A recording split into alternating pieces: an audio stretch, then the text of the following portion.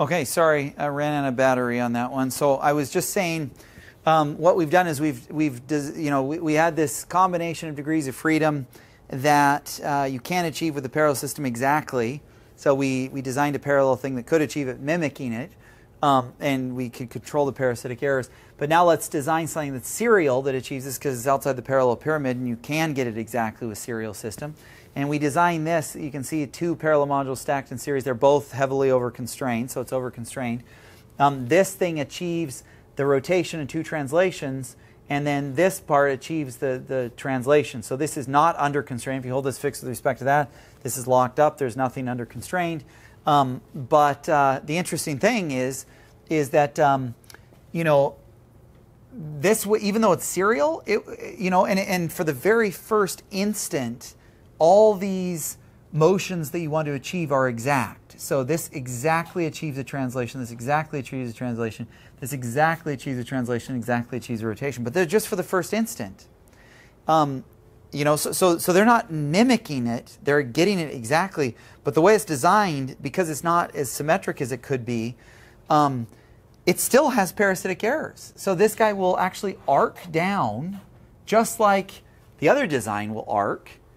When it does this, it like arcs, right? And it'll arc here, and this will be with no parasitic error, the translation, but this rotation will actually screw down, and that won't even happen here. So even though we designed, so the whole point of me telling you this is like, look, you might think, why mimic a degree of freedom if you can, degrees of freedom if you can do them exactly with serial or hybrid? If it's outside the parallel pyramid and you need to do it, always do it with serial or hybrid so you can get them exactly. Well, that's not always true, because depending on how you design them, they may very well still have large parasitic errors. They'll always exactly get them for the first instant, but they'll have large parasitic errors otherwise. And they may actually have worse parasitic errors than this stage, right? That achieves these things with that for the first instant it's not getting a pure translation, but over a large range of deformation, it's arcing just like the other ones, and it might even have better or less parasitic error.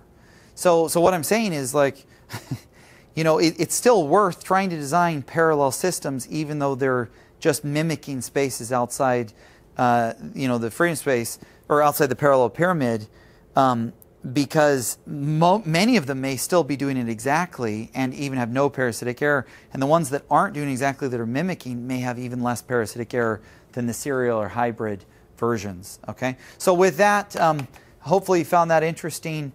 Join me for our final last lecture of this course.